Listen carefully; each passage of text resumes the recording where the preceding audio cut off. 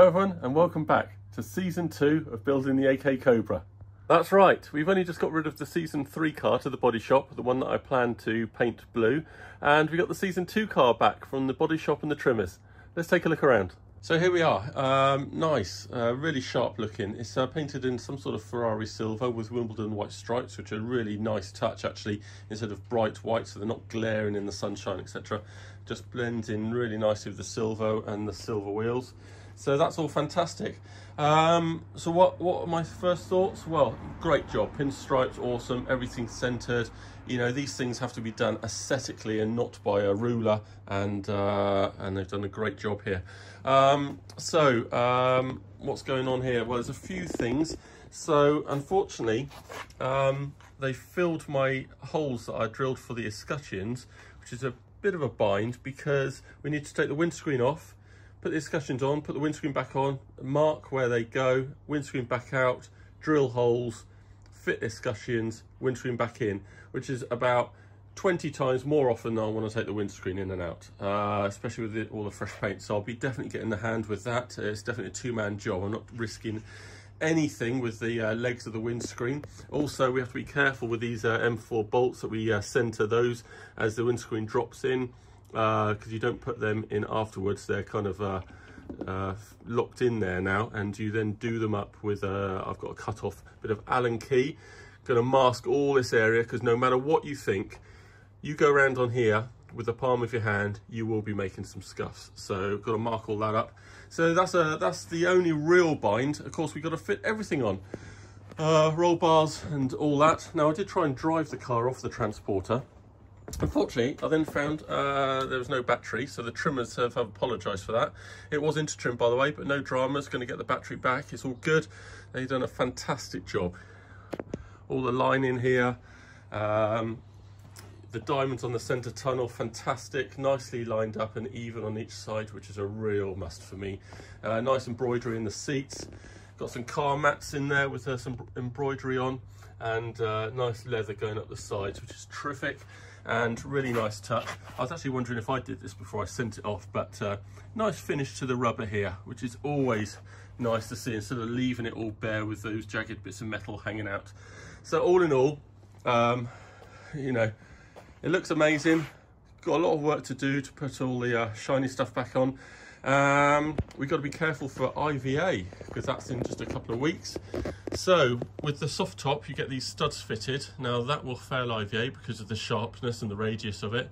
So we've got to put little rubber end caps on there, like stud threaded bar rubber end caps.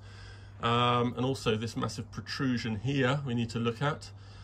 These should be okay, well within the radius. So, you know, it's a bit of an unknown, but I've been told that will be fine. Now we've got some seats for the built-in headrest, and to get the harness high enough coming back down over your shoulders. So they will be fitted, much safer, and I would recommend a headrest or something like that. So this is all great. This is nice and even through my lights at the back.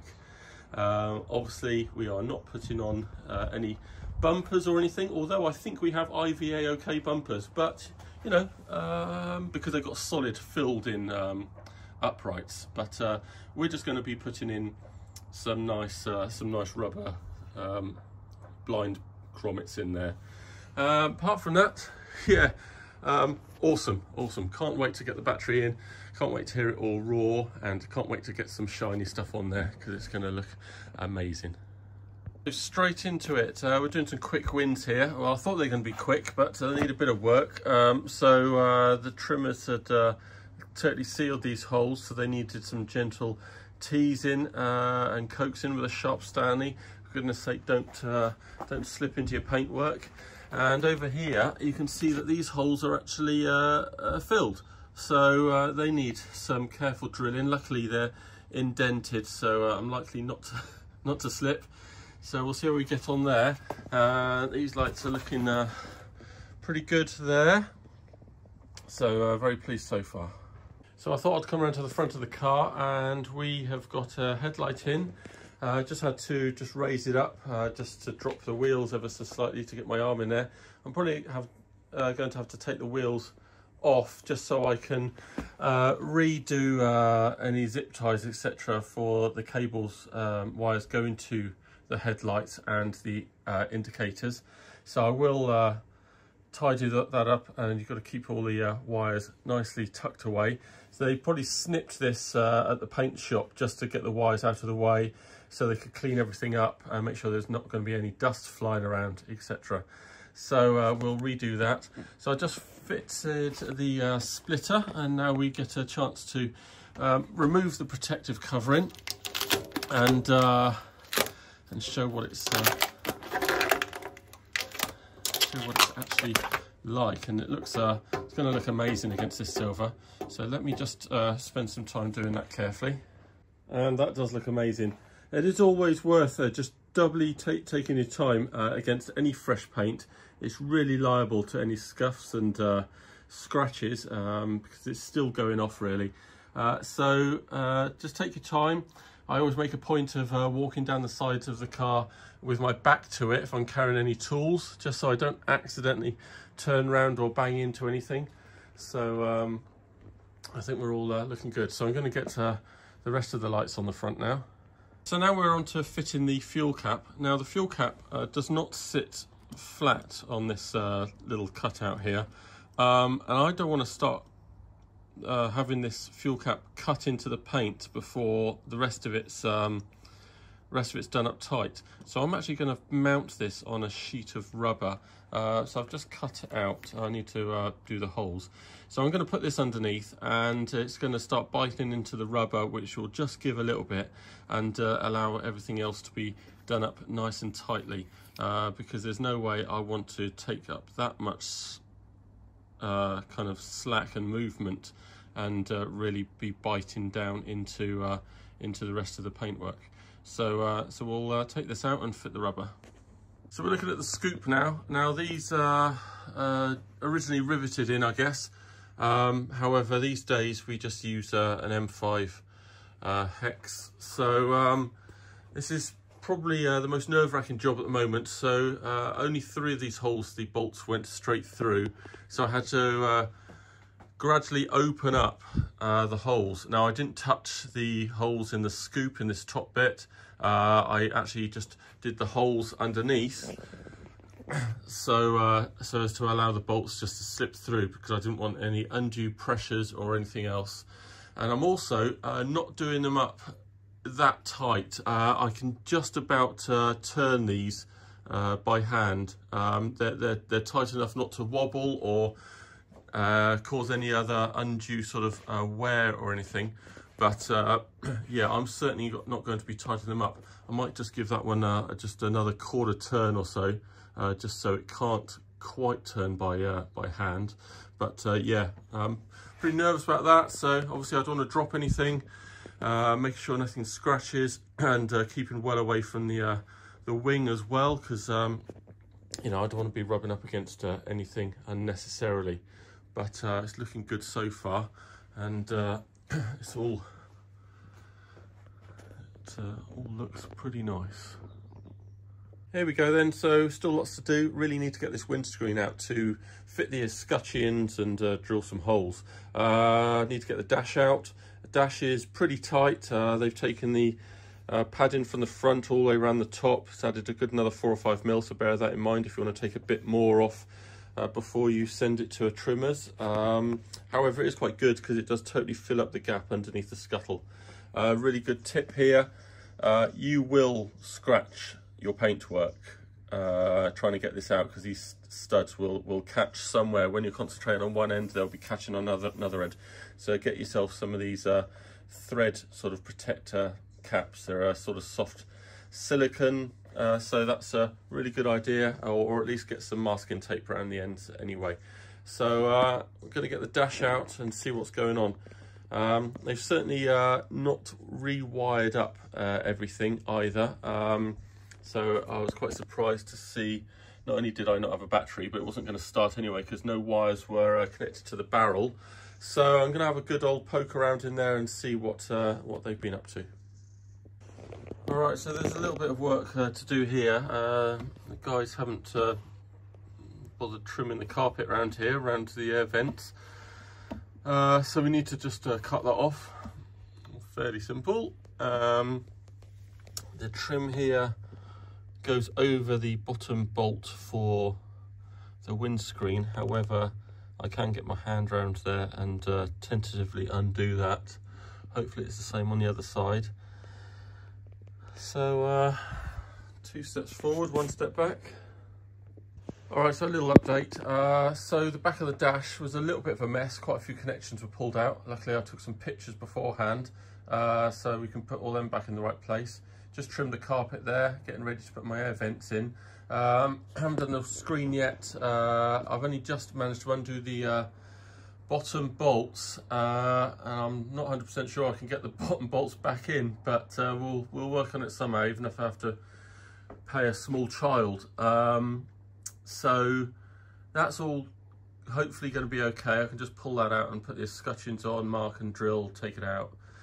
Whilst I'm waiting for some help, I've just put a few bits on here. Yeah, just make sure when you're inserting anything, if you're having trouble inserting it, don't force it, because you'll probably come to realise you can't get it all the way in, and then when you pull it out, you'll probably pull a load of paint out or chip it or something else. So do make sure things just go into the holes nice and smoothly. So I just had to open up just one of these washer jet holes, just very slightly. A little bit of paint was just on the inside. So that's all fine. And obviously got the windscreen wipers in, but I haven't put the motor in yet, because I'm not putting the motor in until the windscreen's finally bolted in. So that's a little update. So we're nearly there. Just a couple of points. I noticed when the legs were in initially, when it came back to me, it seemed to be pressing quite hard up against the corner here and on the other side. So I just opened it up very slightly, just so there was no pressure on there, you know, go over a bump and for it to cause a crack or stress. I don't know if it would, but, you know, just relieve the tension. So I've made my holes now for the escutcheons, so the windscreen's been in, out.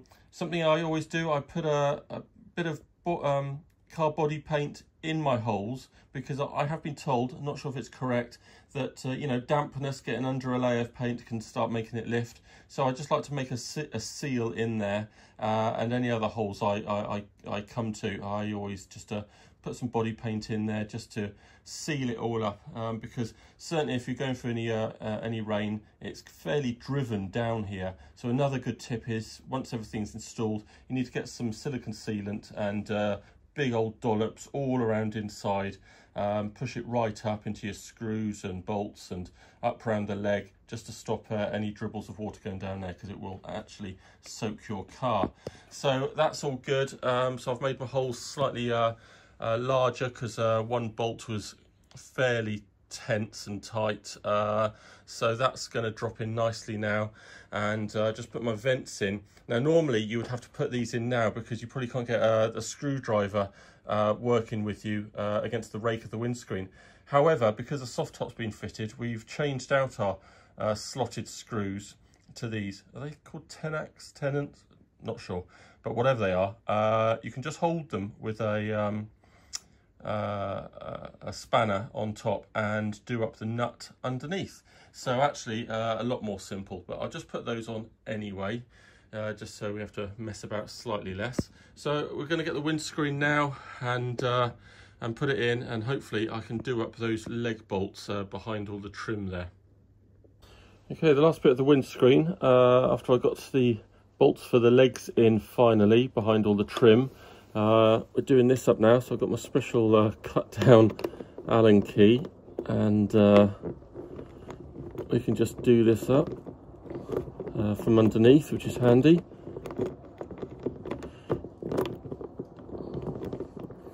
Plenty of masking tape. You cannot be too careful, something will slip. Just my hand resting on here and scuffing backwards and forwards will scratch. So yeah, protect your investment here.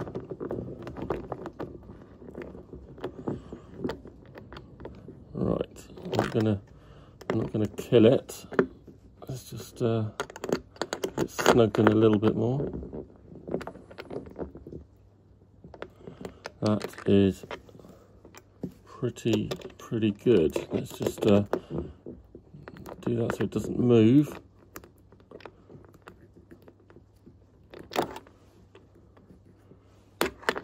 Little half a turn. Make sure they're not wobbling. That is going to do it. I never like to dig anything into the paintwork if I can help it, and even the escutcheons that even the escutcheons, I just upturned this front corner just ever so slightly, about 3 mil, because otherwise it's going to dig in, and looking at that for the rest of its life is really going to bug me.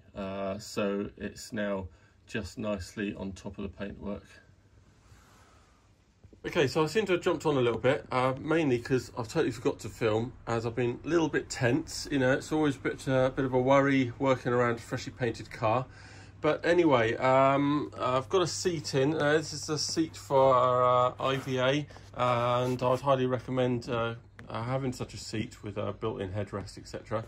I think it's really good, and they're quite comfy. So basically, 4 bolts underneath the seat bottom there, straight through, and you need to be showing, you need to have a large washer underneath the car, and at least 1 whole ring of thread showing. That was brought to my attention at a recent IVA. So make sure you've got nylocks on there and 1 bit of thread and a good big washer to spread the load, etc. And I would suggest a large washer on the seat side as well. So that's all going quite well. We've got the harness in there, going into nice harness bolts there, which I think are 12.8 or possibly the next one up. I think they're the next one up. I can't remember what rating that is though. Next up, this was the next battle. So a couple of holes had been filled in by the body shop, so I just had to tentatively open those out. Now I personally opt for slightly larger holes than the actual screws, so that they can just drop through. Let's see if I can. Well, you can see that this is wobbly, so they just drop through. So I'm not screwing straight into the paintwork. I'm going straight through into a flat kind of spring nut, if you like, on the other side, just so I can have that kind of movement, just in case. My holes are just very slightly bigger than the screws going in, and you can just have a little bit of movement, which really helps when inserting the roll bars. Something else that happened here was that the roll bar over time seemed to have just closed slightly. The kind of legs had closed slightly, so I think it's meant to be about 19 and a quarter inches, something, and it wasn't at the bottom. It was only 9. So that needed careful spreading out. Now I didn't want to go in there with any tension through the holes. It was going to rest against the paintwork. It would have chipped. God knows what it would have done. So I actually tentatively used one of these tools here, a trigger clamp, if you like. So I had that up here, and I squeezed it so it just spread the legs slightly, and it allowed me just to drop really nicely through the holes. And then it's held in place by the brackets, obviously, in the boot, etc., and the wheel well. This top part had held its, its dimension, so there's now no pressure on the holes, etc. Now it's through. It was just on the tails that just slightly started bowing in a little bit. So I had 3 of us on that. I wasn't risking anything. Just really basically to catch the clamp in case it slid off. But just a little bit spreading, it then just dropped through, and now I've got a bit of movement in there. It's not hard up against the paintwork, and I'm really quite chuffed with that. So we'll have to do the other side in a mo. I've moved on to the exhaust here, just putting on the driver's side. No real dramas, obviously goes in and out and slides on just fine. However, you may find it more difficult once you've secured the escutcheon, because that can certainly limit the amount of movement you have left and right, etc. So it might be worth while putting the escutcheon on after, so you know you can fit the exhaust with the escutcheon just hanging here, and then put it up here, mark the holes, etc. It looks like you can get to everything, and even my hand rivet gun could get into everything just fine. I did actually fit the top two rivets first, because I thought there might be limited access. And then I did find it a little difficult to put the exhaust on, which is why I'm mentioning it, but it wasn't too bad. And then I've just done the bottom two just now, so all looking good. Now I'm not going to feature these shark fins too heavily here, because I've done a full sort of video in series 1, I believe. But basically I've set myself up with a stool and my phone, got some spacers here, some wedge-shaped spacers. Basically what I'm going to be doing, I'm going to be loading up some P38 on each of the wooden battens that I've attached, which I'll show you in a sec, and I will just be holding this basically for the full sort of 15-20 minutes. I'll use some spacers so I don't have to worry about up and down, etc. I just want to give a little bit of tension, just pulling it out and keeping the battens against the body. So do mask this up. These things are deadly sharp, and they'll strip your paint really quickly. So you can see that I've got some battens attached here as per the instructions. Now, interestingly, do not use MDF because these will get damp and they will fall apart and it'll be a whole world of hurt. Of course, you can PVA them, I guess, to protect against that. Anyway, these are oak. So I'm just going to rough these up a little bit. I'll probably stick a bit of PVA around the top and back just to add a bit of protection.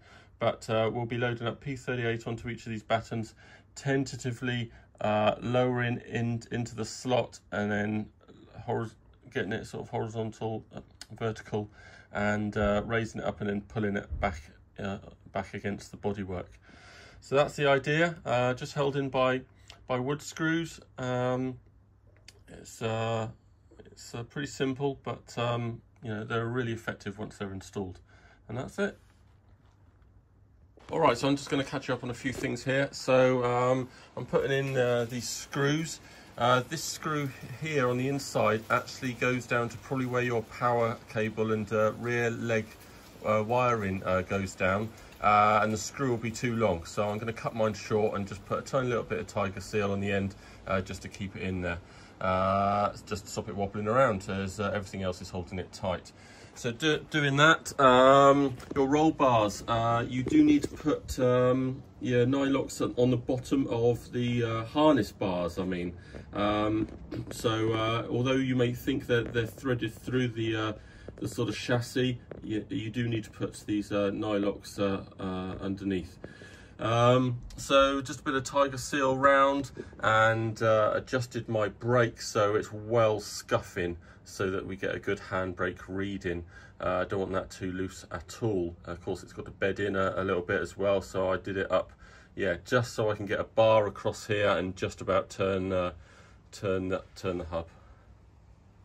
Well, I put a 7-hour day in today, pretty knackered, going through lots of stuff. Surprisingly, a lot of things need looking at after it's been away for a while and been through several hands. So it's dark outside now. Let me show you what I've been doing. I've got some air ducts in there, just putting on the cowling and getting ready to put on the steering wheel and hook up the horn, etc. Got one seat fixed. Need to just drop the other seat in. The holes are done. So I've done my water jets, so just softened the ends in some boiling hot water, and they just push on really easily. Readjusted my locks, and I will just mask all this area off and just spray them black because they got a few scratches because they weren't the right height. So I've now got them locking nicely, and this is just a little bit sprung, which is nice, so it holds it all down firmly. So not too much in there. The trimmers or the painters had cut some of the zip ties, So I've zip tied back up, but I'm going to revisit that, and I haven't got the indicators in yet because we're waiting for the IVA indicators. So that's all good. Exhausts and shark fins kind of all right. Had my daughter in the boot to help me with the flat nuts on the other side of here, because I couldn't get my arm all the way up to the extremes. So that's all done.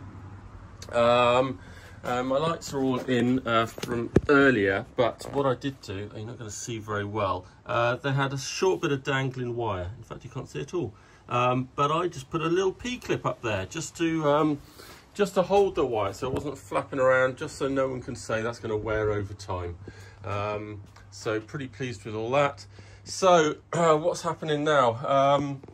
Okay, so I am getting the grills ready for these openings here. So I just sprayed them and I'm waiting for them to go off. So I've left the wheels off so I can fit them with Tiger Seal. And then I'll be dropping it down and putting the dash in and taking it for a quick jaunt up and down the road, ready for IVA in about a week or so. I've got to wait for the IVA kit from AK. They just have a few trims that go on the shark fins and a few other bits and pieces. Indicators have a coloured bottom half, so we get the right indicator height. And that's it. So I think we'll call it a day there. All right, so we've got a little update after just ironing out some of these kinks. A lot of them seem to have been caused, not purposely, by the trimmers, because when you send the dashboard up there, they remove all the wiring. And of course, I don't know what records they keep or pictures they take, but a couple of the connections were in the wrong place. So I wasn't getting any side lights or dash lights. However, managed to get all them working. So what else have I been doing? The brakes were not really engaging that much, so I've just adjusted those and wound those out a little. So that needs a little bit more testing. I wasn't getting a brake light over on the near side, and that actually was just a blown bulb. So that was the result. Everything else is pretty cool. I don't think I've got any other issues at the moment. All my other lights work, fog light and everything else. My brake light comes on, and my brake warning light comes on when I engage the brake, which is great. I don't think my start button lights up when I turn the lights on. So that's a simple fix, just to plug that into the illumination kind of loom and earth it. So I'm gonna have a look at that. I did take it for a successful drive up and down the close, and once I got onto the driveway, it then stopped, and I didn't know why. Anyway, I've realised a fuse was blown, and that's a 10 amp fuse that makes the fuel pump work. Now, I do believe that actually does need to be upgraded to a 15 or a 20 or something. So I've sent an email to AK just to inquire about that. But I think I remember doing that in my previous car. What else is going on? Everything is fairly cooking on gas. All my fluids stayed good. I just topped up the, because we drove a little bit, so I guess that just took a little bit of the power steering fluid. So I just topped that up a little bit. Got all my tabs working now for the bonnet catches, so that's all nice.